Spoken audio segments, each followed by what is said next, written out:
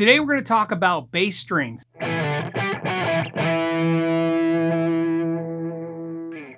So if you're asking yourself, what is a nylon string, a nylon wound string? Well, imagine you take a core wire, this pencil will represent that, and you wrap that wire with nylon ribbon. And the nylon ribbon doesn't look much different than this electrical tape. So what they do is they take this ribbon and they wrap it, we'll start, let's say here at the bottom, and they wrap it at an angle, and they go ahead and wrap the entire core wire with this nylon ribbon.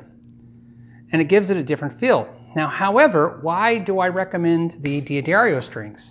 Well, for a specific reason. If you look at this ribbon, you'll see an issue, that there's this overlay.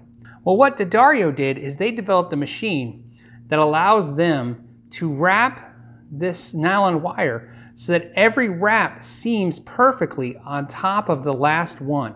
Now, I can't really demonstrate that, but you get the idea. In fact, it would look, it's one continual wrap, but you can see they would seam it right perfectly on there, making no need to wrap, no need to dip it in lacquer or do anything else. So you get a perfect cloth feeling string.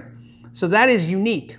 That is not what you can get if you buy a lot of the other nylon tape wound strings. And if you tried nylon tape wound strings, you still have not tried these types. Trust me, this is a very unique thing.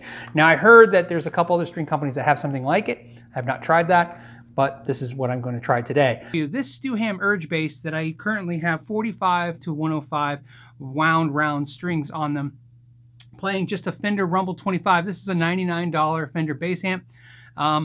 There's nothing special going on. I have the EQ all set flat, and the bass is pretty much set flat as well. And I'm going to go ahead and play some stuff, and then we'll do some comparisons on the tape wound strings and what they are. So let's first play a little something.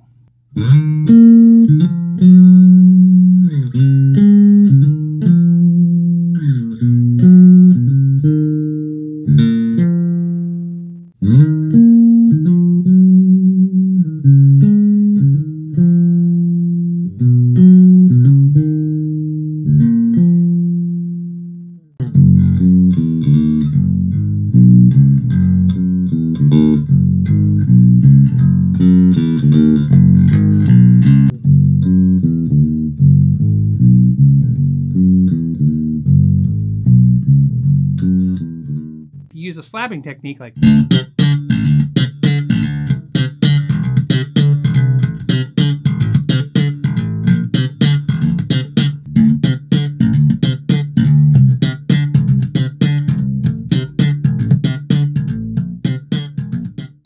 Now, some of you are going to ask, how are these different than just normal flat wound strings? If you're familiar with flat wound strings, well, flat wound strings work the same way.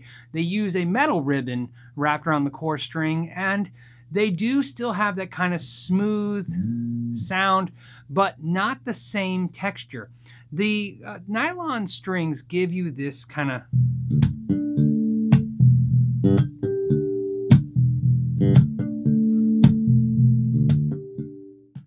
there's a really mellowness to them, but there's also this ability to pull the bright tones out of them as well. In fact, I find they're a little bit in the sweet spot of where flat wound strings can be, where they give you the warmth, but also a little bit more snap.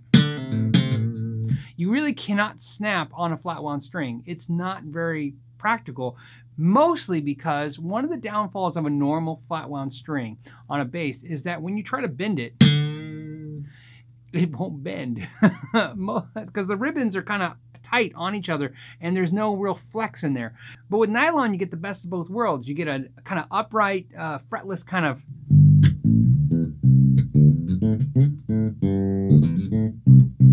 but also you get the ability to snap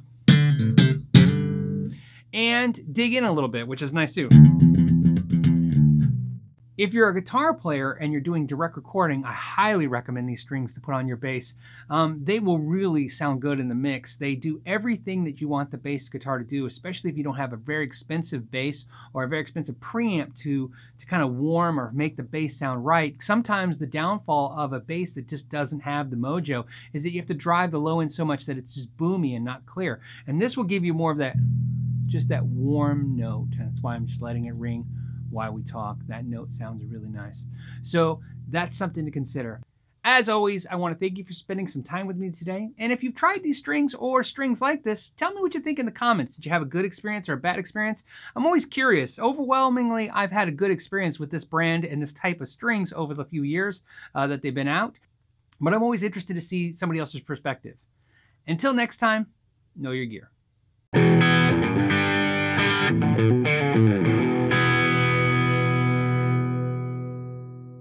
Oh, so if I don't do the Stu Ham on the Stu Ham bass, you're saying they'll make fun of me?